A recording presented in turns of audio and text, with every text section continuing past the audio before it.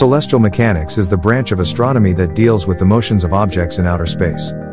Historically, celestial mechanics applies principles of physics to astronomical objects, such as stars and planets, to produce ephemeris data.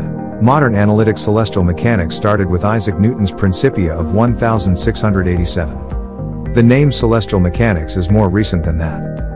Newton wrote that the field should be called rational mechanics. Prior to Kepler, there was little connection between exact, quantitative prediction of planetary positions, using geometrical or arithmetical techniques, and contemporary discussions of the physical causes of the planet's motion. Celestial mechanics is the branch of science that studies the movements of celestial bodies under the action of natural forces. The subject of celestial mechanics is the mechanical form of the motion of matter. The movement of different celestial bodies can be described as diurnal motion, annual motion, and precession of the equinoxes. The term astrodynamics is often used to refer to the celestial mechanics of artificial satellite motion. Celestial mechanics has its beginnings in early astronomy, in which the motions of the Sun, the Moon, and the 5 planets visible to the unaided eye, Mercury, Venus, Mars, Jupiter, and Saturn, were observed and analyzed. The word planet is derived from the Greek word for wanderer, and it was natural for some cultures to elevate these objects moving against the fixed background of the sky to the status of gods. This status survives in some sense today in astrology, where the positions of the planets and sun are thought to somehow influence the lives of individuals on Earth.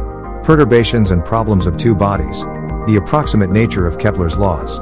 The constraints placed on the force for Kepler's laws to be derivable from Newton's laws were that the force must be directed toward a central fixed point and that the force must decrease as the inverse square of the distance. In actuality, however, the Sun, which serves as the source of the major force, is not fixed but experiences small accelerations because of the planets, in accordance with Newton's second and third laws. The planets attract one another, so that the total force on a planet is not just that due to the Sun.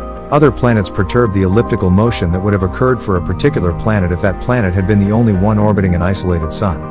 That Kepler's laws are such good approximations to the actual planetary motions results from the fact that all the planetary masses are very small compared to that of the Sun.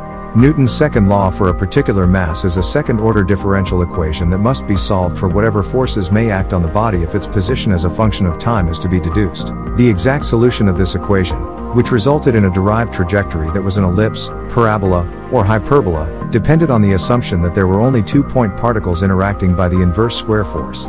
This gravitational two-body problem has an exact solution that reproduces Kepler's laws.